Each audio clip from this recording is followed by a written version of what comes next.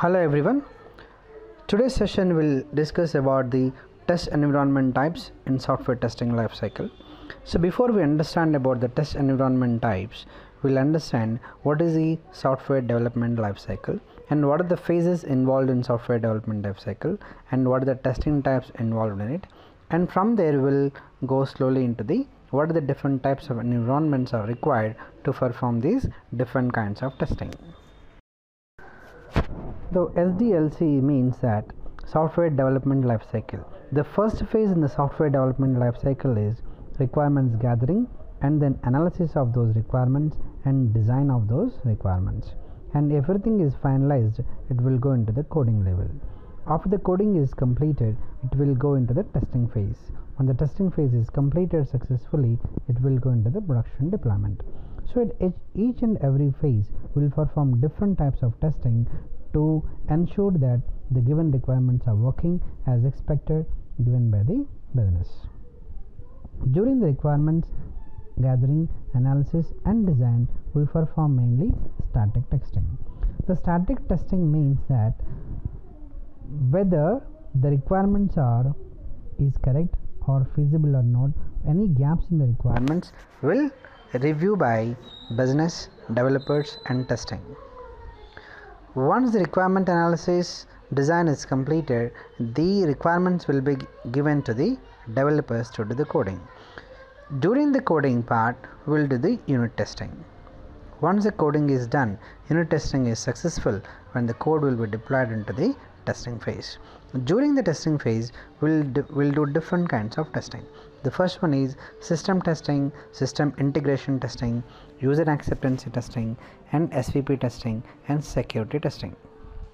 Once all these phases of testing is completed, we'll go into the final deployment, that is production deployment. There also we'll perform one testing is called production implementation verification or pre-implementation verification testing.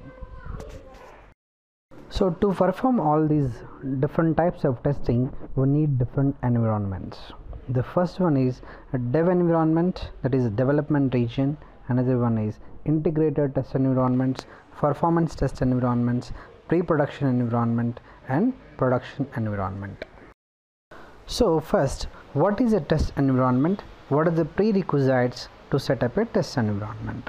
The test environment is nothing but a setup of software and its hardware configuration to execute the given test cases prepared by the testing team as per the given requirements. So what are the prerequisites to build a test environment?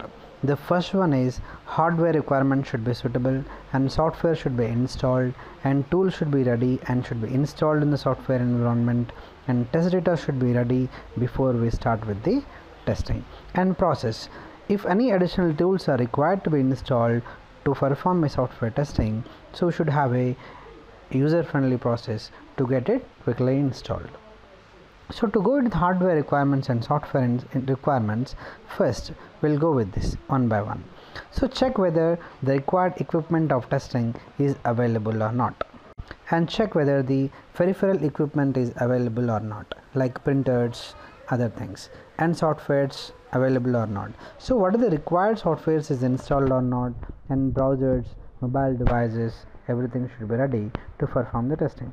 For example, if you want to verify a UI application, so to verify the UI application, we need to do different kinds of testing like browser testing, mobile device testing, and sometimes we need to perform the same testing in different operating systems also.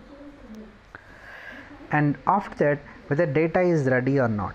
So sometimes we need to get the data from production also. So we need to refresh our test environment with the production data. Sometimes we need to create our own test data within the test environments. So before going to the test environments, first we need to ensure that whether test data is available or not. If test data is not available, whether we can create our own test data in the test region or not.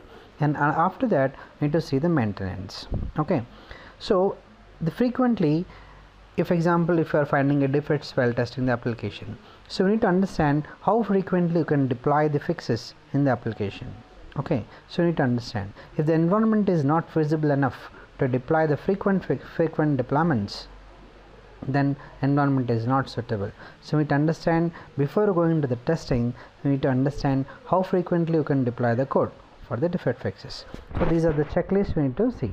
And another major prerequisite for the test environment is the test environment should be similar like a production environment, or at least similar to a live environment, that is of the same configurations, network, resources, operating systems and devices. Why? Because if you see an example here, we tested in one environment. After it going to the production, if the application is not working, if you see this error message here, operation cannot be completed. This is because of the browser issue maybe, or an operating system issue maybe. If you see in mobile device testing, error in the application, if you are not tested properly this application within the prescribed in the given environments properly, which is in replica of the production, then it will not work in the production. Error in the application. Sometimes see the broken links also will happen. Sometimes when you verify the URLs in the different browsers, those URLs will be redirected into a different URLs. Then there is a problem. So we need to verify in different browsers also while performing testing.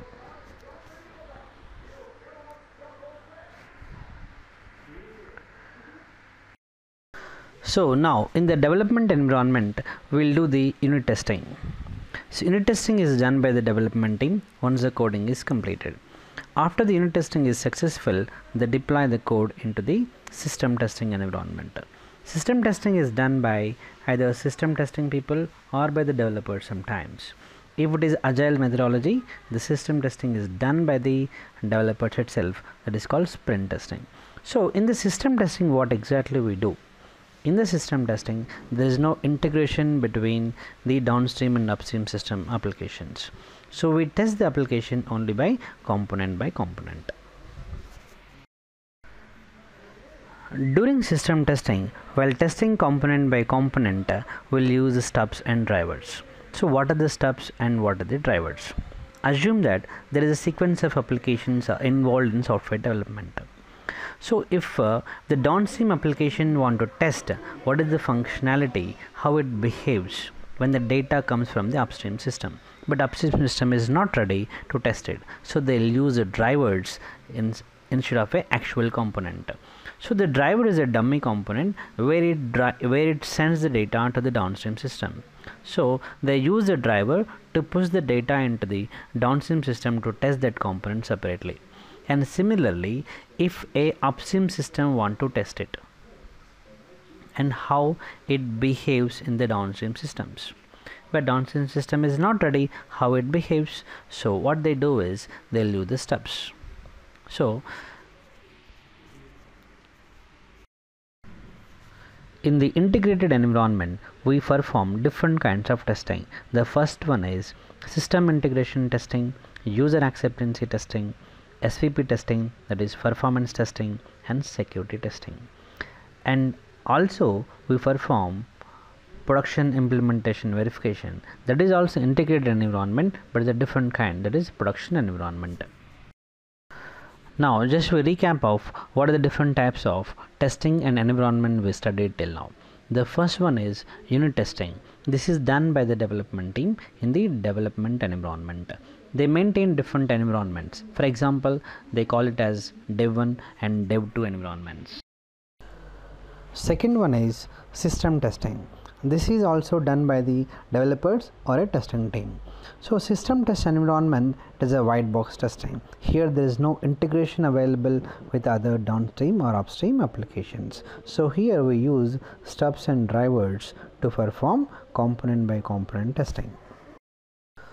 In the integrated environment, we do different kinds of testing, that is SIT, UAT and UAT testing. SIT is nothing but system integration test environments, and UAT is user acceptance testing. So SIT is, in the SIT environment, it will have integration with downstream and upstream systems also. UAT is done by the business team. During the UAT, most of the times the code will be migrated from one integrated environment to another integrated environment to make sure that the code is working properly when the code is migrated from one environment to another environment. Just because when we deploy the same code into production, they want to ensure that none of the code is missed while migrating the code. The staging environment is which is most similar to the production environment in terms of the servers, databases, cache, everything will be similar to the production environment. This here will perform mostly SVP testing, that is performance testing, stress, volume and performance tests. And sometimes we do the security testing also here. Security testing, if this is not feasible, they will do it in the SAT or the UT environments.